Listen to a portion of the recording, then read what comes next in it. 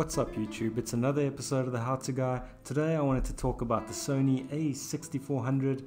It's a really cool little camera and it's got a lot of features that I look for in a camera. Flippy screen, built-in microphone jack, shoots 4K, really stable, good slow motion settings, and for the price it's probably the most affordable camera you can get with such good quality.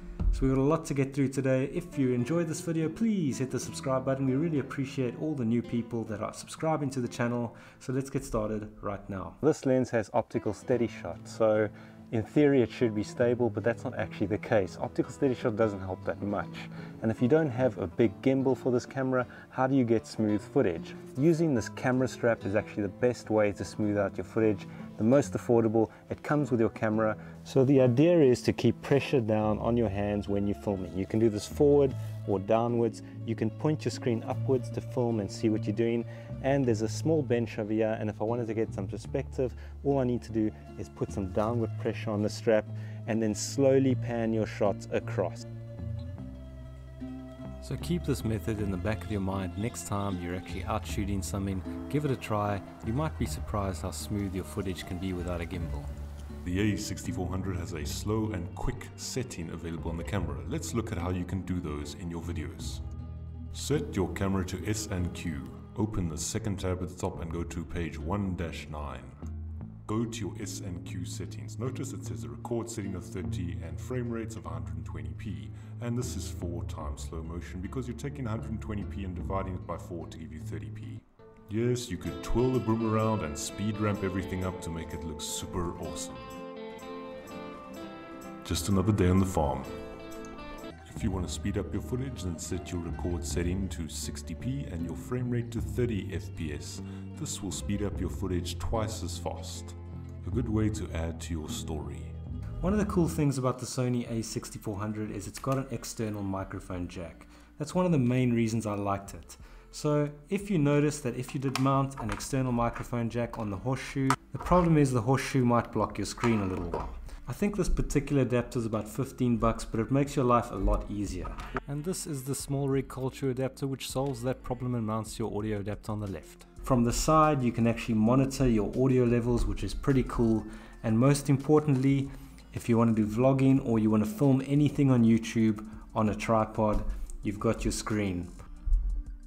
This little Rode Wireless Go has a receiver and an actual microphone, which I'm wearing at the moment. It's got a built-in microphone as it is on the side there, so you don't actually have to buy a lav mic. I just find the lav mic gives you slightly better quality sound. The Rode has 3 volume settings. I suggest you leave it on the middle setting. But this microphone, the Rode Wireless Go, is probably the best and most affordable option that you can get for a wireless lav mic, and it takes your shooting to the next level because you can get so creative with your shooting. Let me show you what I mean. I'm using the Image & Edge mobile app to frame myself up. You can download the Image & Edge mobile app on Android or on the App Store. Simply download it. On your a6400, go to the Network tab and then click Control with Smartphone. Make sure that's turned on. Then go to the connection. Make sure your Wi-Fi and your Bluetooth are switched on.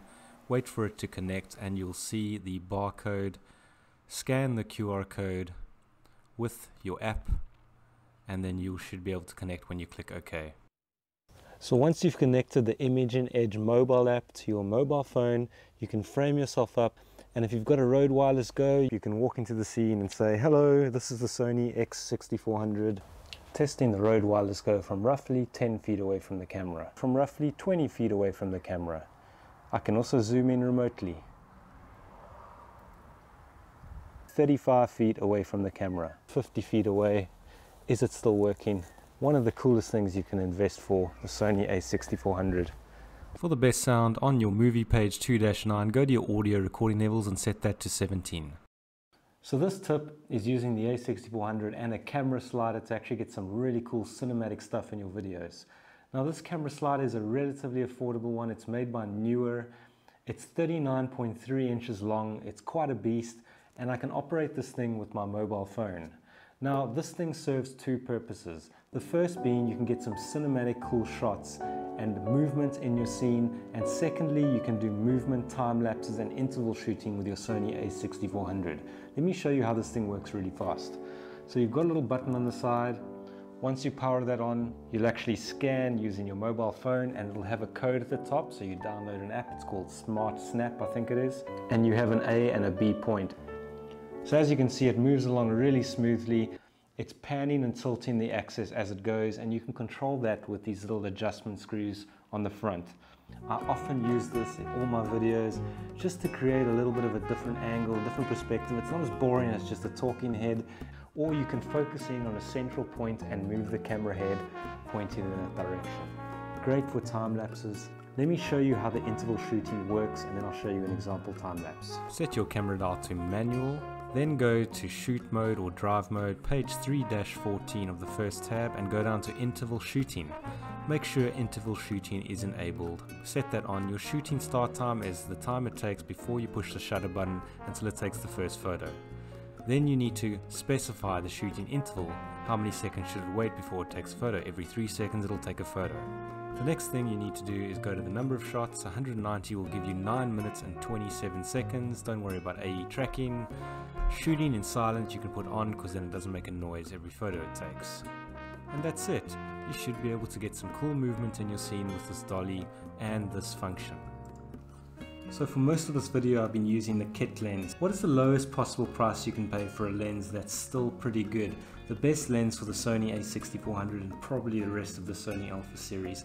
I think the Sigma 16mm f1.4 is probably number one. Now there's nothing wrong with the kit lens. If you've bought the Sony a6400 and you have the kit lens, it's pretty good.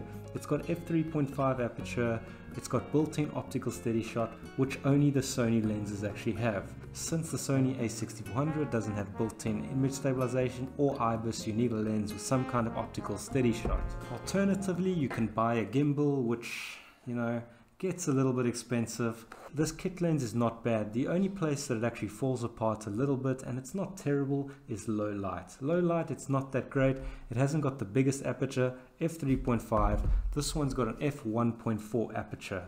I've done tests with this thing at night when it was at least 30 minutes after sunset, and it still gives you a pretty good image with very low noise. What about cinematic settings? Well, if you go to the picture profiles 11-14 on the first tab, you'll see picture profiles. You can cycle through different exposures, different looks. Some are similar to log, but I like picture profile too. And if you click right on your little thumbnail, you can see more settings. So the black levels is the intensities of the black. I've set mine to +3, which means they're not as intense as if you go under 0. The gamma, I've set mine to Cine 4. Black gamma, which is the intensity of that range, I've set mine to the middle. Your knee value prevents overexposure, set that to auto. Color mode is Pro, which is Sony's default color science. Color phase, leave that to 0, and your color depth is your intensity or the luminance of your RGB CMYs. You can copy those settings. Detail, that's the sharpness, leave that at 0. And with these you should be able to get some cinematic shots with not too much color grading. Pretty cool. Guys, I hope you enjoyed this video. If you did, please hit that subscribe button, maybe hit a like or a comment. We really appreciate it, and see you again next time.